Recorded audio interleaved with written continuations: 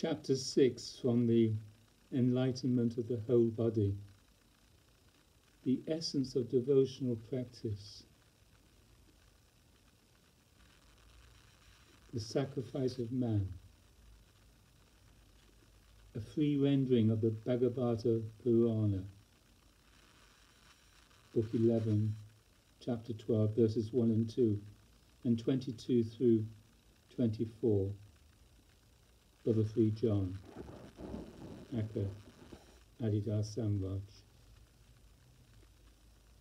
The true heart of the world said, mystical practices, understanding of the components of experience, responsible self-control, study and recitation of the written teaching, acts of self-purification and self-denial, ritual sacrifices, charitable and heartfelt service of others, the offering of gifts of money and other goods to the church, fasting, devotional practices, spending of time in the holy places or sanctuaries, and every other kind of truly human responsibility are necessary, right, good, and appropriate for those who love me and who always commune with me. But none of these things is as effective, useful, and auspicious in this way of communion with me as surrender to my living form. Such is done through loving spiritual association with my agent in the world, who has realized me most perfectly and finally.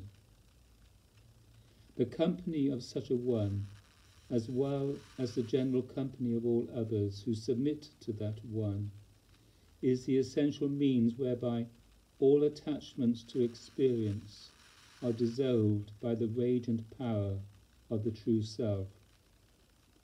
Those who truly hear my teaching surrender themselves to me in the form of my agent, who has realized me.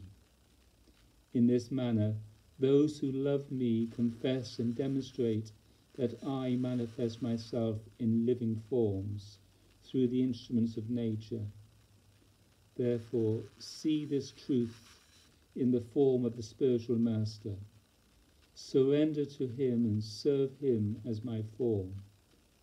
By grace of the power of enlightenment that radiates in that company, you will sever all association with experience via the mind, the independent subtle or astral personality that migrates from body to body in the experiential realm of changes. This is finally accomplished at the heart, the root of all coverings of the soul.